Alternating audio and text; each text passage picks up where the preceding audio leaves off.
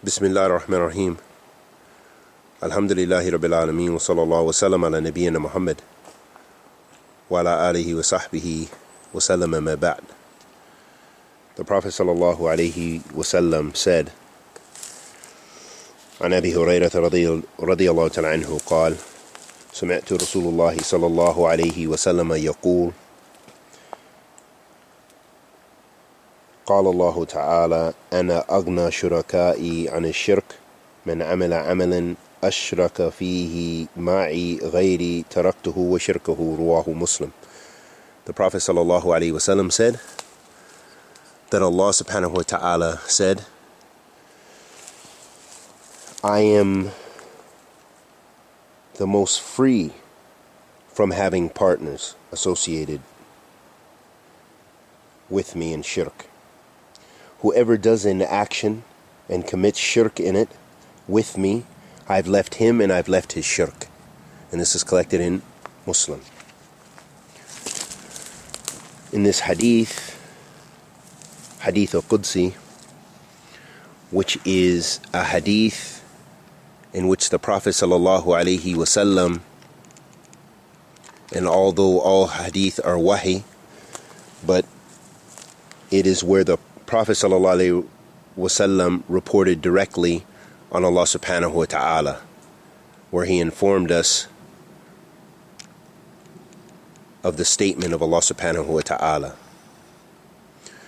And in this hadith, Allah subhanahu wa ta'ala distanced himself from shirk, from sharing in having any partners in his rulership, in his lordship, and that he alone should be worshipped, and that all amal, all deeds should be done for the sake of Allah subhanahu wa ta'ala, as we mentioned countless times of the conditions for having our deeds accepted by Allah subhanahu wa ta'ala, our worship, and the first being that you have sincerity to Allah, ikhlas, and the second being that it follows the sunnah of the Messenger of Allah sallallahu alaihi wasallam.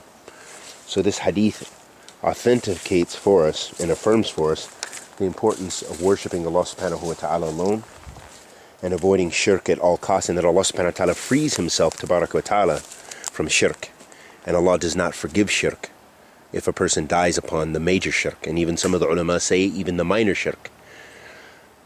But without doubt, the major shirk will cause a person, if they die upon that without making repentance to Allah subhanahu wa ta'ala, to be in the hellfire forever. And Allah subhanahu wa ta'ala says fi kitab al-kareem, Inna Allah la yaghfiru an yushrika bihi wa yaghfiru ma duna dhalika liman yasha. That verily Allah does not forgive that you associate partners with him, but he forgives other than that for whomsoever he subhanahu wa ta'ala pleases.